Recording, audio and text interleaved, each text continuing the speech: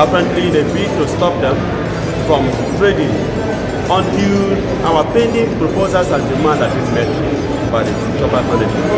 As you and I are aware, Shoprite International have been sold to some Nigerian investors, and they are in the process of handing over.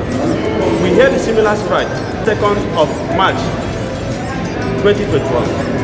So to which they rushed the Ministry of Labour to lodge a complaint to them. The Ministry of Labour called us, and an MOU was reached and agreed. And one of the content of the MOU signed at the Ministry of Labour, Lagos State, she must not hand over on April 1st, the stipulated handover date, until all the parties come together and negotiate the agreement they have, the pending agreement they have.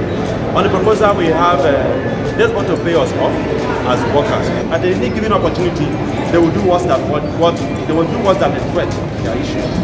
We know them very, very well. So we don't trust them. We are demanding to pay us off, let us go. So if you are willing to employ us, then call us and give us a employment letter. We will sign and continue our job.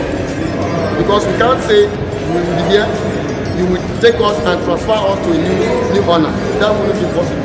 You know, I came with hope, you know, that I'll buy something for my Easter, you know. So, but I am disappointed.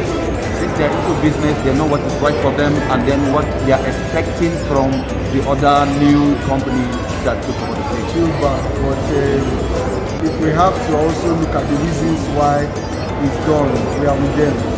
You know, people can't come to the country, invest, we give you all that you need, and then you have Nigerian staff and they treated badly. So we support them, although we are disappointed that it's a Good Friday, we came here to get what we want, you know. But hearing this, we support them 100%.